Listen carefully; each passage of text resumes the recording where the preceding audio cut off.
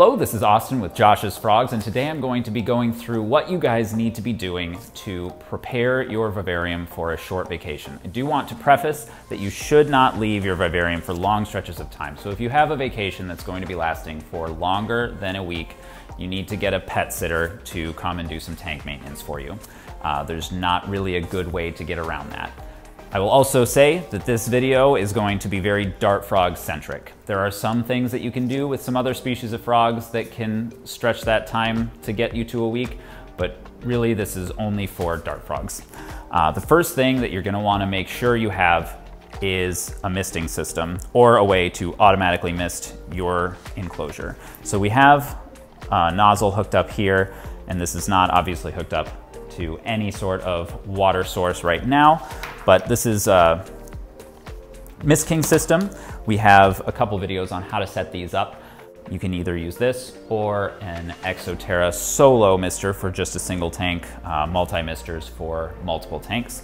You're gonna need to make sure that your water reservoir is topped off to the very top and that you have properly set up your times to mist. With a dart frog enclosure, usually you're only having to mist, if the top is glass, a couple of times a week.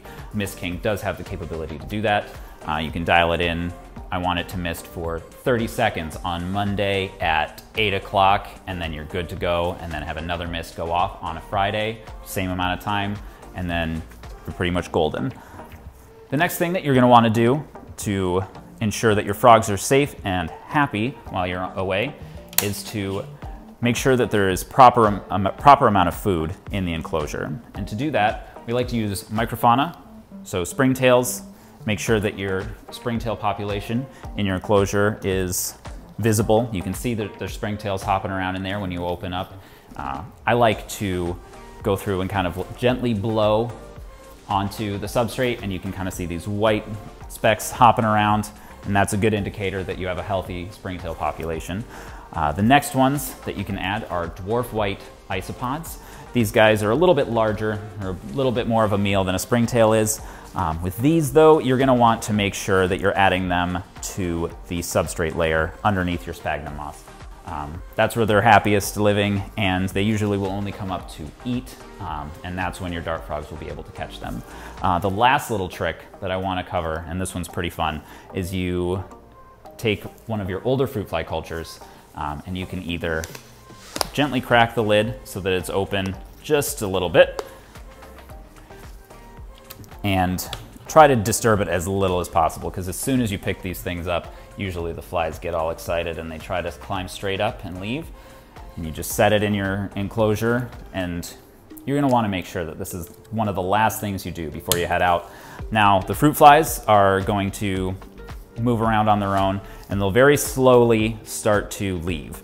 The reason you want to do this with an older fruit fly culture is because the population in that culture is going to be smaller, and you're not going to overwhelm your frogs with fruit flies.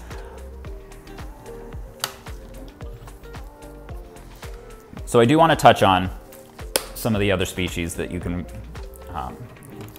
leave. You're definitely going to need a misting system no matter what, because frogs need water. Desiccation is one of the biggest issues that you can see with frogs in most instances. And it's definitely the top priority when you are not physically there to take care of your animals. So again, always make sure that you have your misting system set up properly and it's misting at times. And don't just do this right before you leave.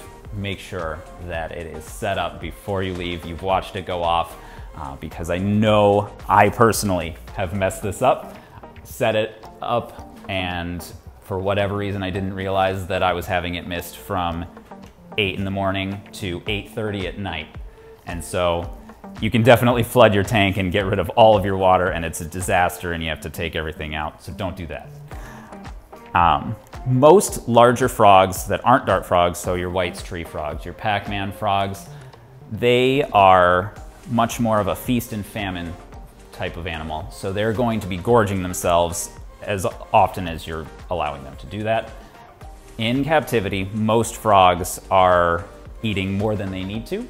And so a White's tree frog can easily go a week without having food added.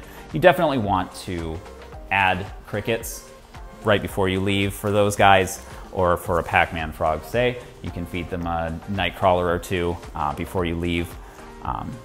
But they're gonna be sitting and digesting those feeder bugs for quite a while, and they'll be ready for another meal when you get back, but you definitely don't need to be worrying as much about food as you do about water. So if you had any questions about housing your frogs and making sure that they're safe and sound while you are away for short periods of time, now you know. Thanks so much for watching this video. Here at Josh's Frogs, bringing nature to your doorstep is more than just our mission, it's our passion. We want you to have the most successful experience possible, so we're going to be here for you before, during, and after your purchase, whether that's with our captive bred animals, plants, insects, or the wide variety of their care products on our website. You always have access to our dedicated customer service team, on-site nature experts, hundreds of free articles via our blog, and many more videos right here on our YouTube channel, so be sure to subscribe. We're always happy to help. Just shoot us an email or give us a call.